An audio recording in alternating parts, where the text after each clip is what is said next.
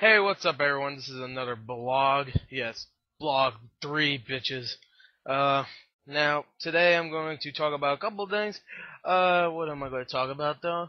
Oh, first I'm going to talk about Inglourious Basterds. Now, I am going to see Inglourious Basterds on Friday, and I will have a review up on Friday. Now, if something screwed up happens on Friday, it shouldn't, because this is one movie that I really want to fucking see, so I hope nothing bad happens because I really want to see it. And it's a badass. It looks like a badass movie. I've been getting really good reviews. It's like a 84% at what the hell is it called? Rotten Tomatoes. So hopefully it stays in that percentage, maybe even higher. Maybe. I mean, it's Quentin Tarantino. He didn't really do anything that I know that's really freaking bad. He was in a movie that I thought was, well, actually no, never mind. I'm not even gonna say that. I was about to say he's in a movie that was bad, but I mean, he didn't direct it. He directed like a part of it, I think. It was called Four Rooms, I think. Was it called Four Rooms?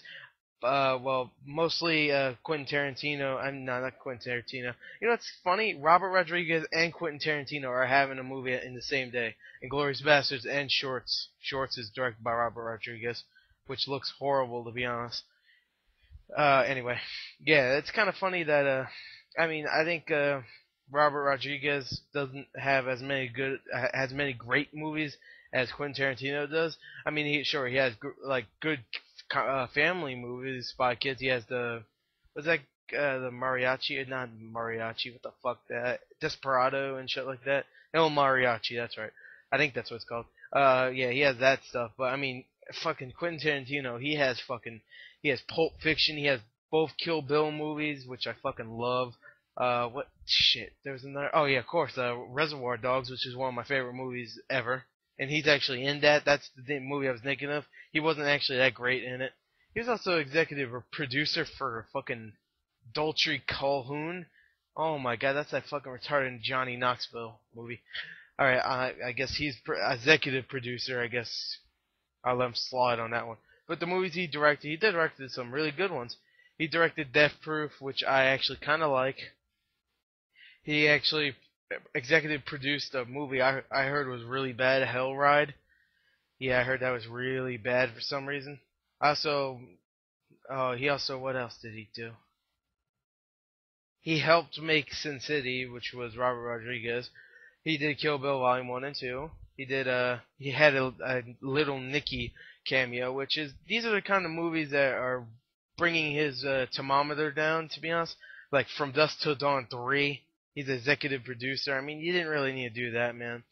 And From Dusk Till Dawn 2, Texas Blood Money, which is probably one of the worst sequels of any horror movie ever made.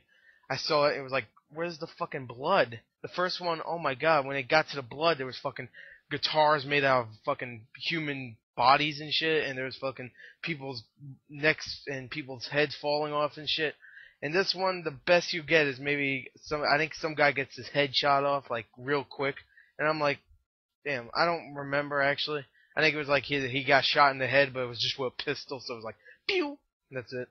Anyway, enough talk about them. Let me talk about something else, which is Central Game Reviews. If you don't know, I'm in Central Game Reviews, which is Whitey the Reviewers or Ultimate Chance's new little review group. If you did not know that, I made a video about it before, but some people are saying, hey, when you go to review this game, which I already reviewed on Central Game Reviews with everybody else, I think they said, hey, man, how much did you like Damnation? I didn't get to see your review. I'm like, I have 2 reviews up now. You gotta be fucking kidding me. Anyway, it's weird. Anyway, so yeah, Central Game Reviews, it'll be on the link. I mean, the description. The link will be in the description. If you don't know, I'm doing that. We just did a G.I. Joe review. Just telling you right there. I don't know when that'll be up, though. It might be up now. I'm not sure. So yeah, expect more reviews. Maybe I might do Shadow Complex with them if I get it in the next couple days. I'm not sure if I will. If not, then they'll probably do it without me. So that's fine, really, because I mean I'm not going to try to rush it. But I think we might do Batman because I'm getting Batman the first day, and I swear to God, I don't think I'll put that fucking game down because that game is so much fucking fun. I'm trying not to play the demo, so I go, oh, and when I play like in the game, I'm like, wow, this is kind of boring because I played this before, so I don't want to play the demo anymore. I played it 3 times straight, and then I said, that's it, I'm done. Okay, so It's a great demo. Been getting really good reviews. Its percent on game rankings is like a 95%. That's fucking epic. That's what fucking BioShock got and stuff. But I mean, it's only been for like 6 reviews, so you never know. It might get really low reviews after that. I mean, fucking Game Informer. Game Informer is one. I'm sorry. It's a place I trust. I mean, I trusted it for 4 years, and people are saying like, oh, it's in cahoots with GameStop, so of course it's gonna give good reviews. But it also gives bad reviews to games that are really popular, like Prototype. And it just gave a really low score. Well, not really low score. It gave the same score as Prototype to Wolfenstein, which I've been playing. I'm like, this game so far is an 8 out of 10. It's pretty good. I was expecting it to be bad, to be honest. I was like, wow, man, this game's coming out of nowhere, but man, it looks kind of good. I love Wolfenstein 3D. It's one of my favorites. It's actually on the iPhone. I might buy it soon. And there's also an RPG for the iPhone. And that goes on to my other part, which is go subscribe to Central Game Reviews, by the way. I will be doing reviews, G.I. Joe review. Well, the game I'm talking about will be there. I might do my own review. I'm not sure if no one watches that. I might just do it because, you know, I want to talk about everything I hate about that. I mean, I love about that game. Anyway, it's not a horrible game. It's just, it's just so fucking mediocre. It doesn't have any reason to exist. At least they tried something new with that. At least they didn't make it just a regular fucking third-person shooter. They made it kind of like Contra a little bit, and I respect that, even though they fucked up Contra after that. So yeah. Anyway, what was I going to talk about now? Oh yeah, that's right. So yeah, I'm gonna get Batman. I was about to say something else, Central Game Reviews, and then I was gonna say, oh, iPhone. That's right. iPod Touch. I mean, I'm going to start doing reviews for the iPod Touch. I might have my own separate account. I'm not really sure because I might be putting up a lot of reviews. But I need to find a good camera angle, and I mean, some of these games I can't really review. I mean, some of them are just free games. There's one game I really want to review, which is like the new Action 52 of this decade. To be honest, it's called 51 Free Games.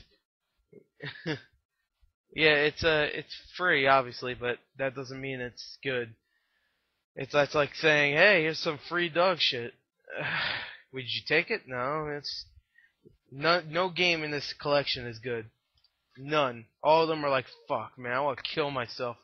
Anyway, that's enough about iPod. So I might do some more iPod reviews. My first one might be of Terminator Salvation, which is a decent game for $5. I'll say right there.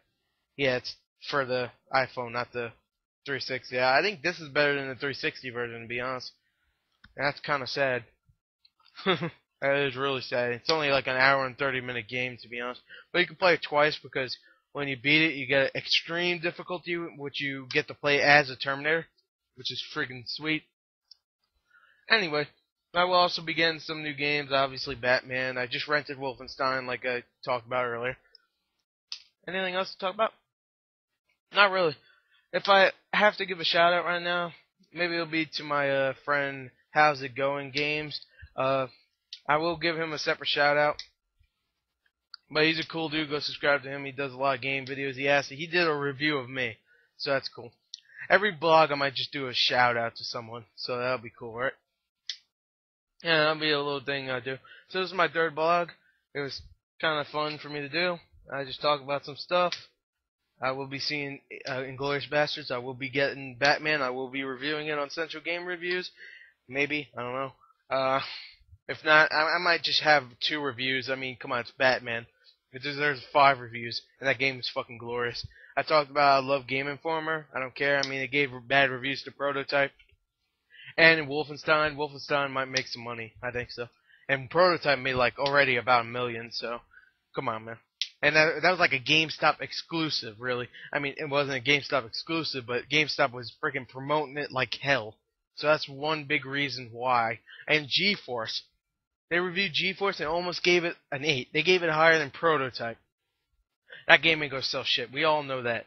So they still gave it a higher score than Prototype, even though they probably know it's not gonna sell anything, and it didn't. It sold like maybe 8,000 copies in its first week, and that'll probably be it after that. So anyway, the movie sucked, by the way. I will never do a review of the movie. I'll just tell you right here, it sucked. Anyway, that's it. I'm done. Thank you for listening, and wow, this is a long-ass blog. Thank you and bye.